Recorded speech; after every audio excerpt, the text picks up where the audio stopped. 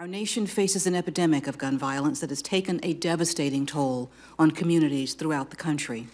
Each and every year, tens of thousands of Americans are injured or killed by firearms in armed robberies, domestic disputes, tragically suicides, accidents, shootouts, and heinous acts of mass violence.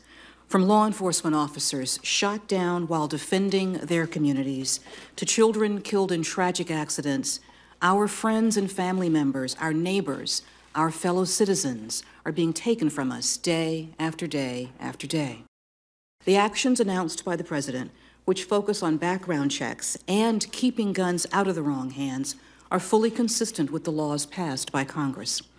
By issuing new regulations, we ensure that licensed dealers who ship weapons will report them if they are lost or stolen in transit, and that those trying to acquire some of the most dangerous weapons through trusts or corporations undergo background checks.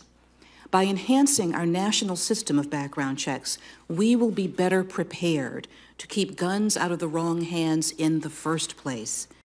I am confident that these actions will help to make our people safer, our communities more secure, and our law enforcement more effective. But I also have no illusions that these measures by themselves will end gun violence in America. At a time when there is so much work to be done and so much capacity for progress, there are many areas where only Congress can act. We would welcome the opportunity to work with you to further these goals.